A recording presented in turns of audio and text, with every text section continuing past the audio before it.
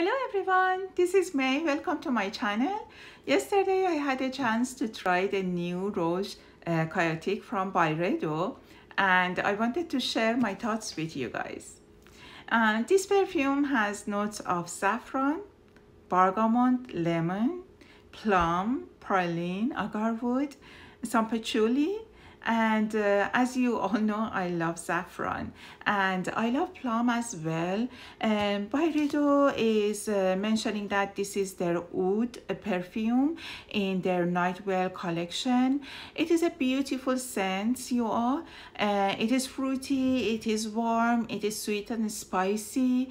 More than oud, I got saffron and plum. So if you are not a fan of oud, I still recommend you to go and try it because the oud is not that dominant. I think that combination of saffron and plum is and praline is more at least noticeable for me. Let me know if you have tried it or if you want to try it, and what's your thought on Byredo perfumes and on this one specifically.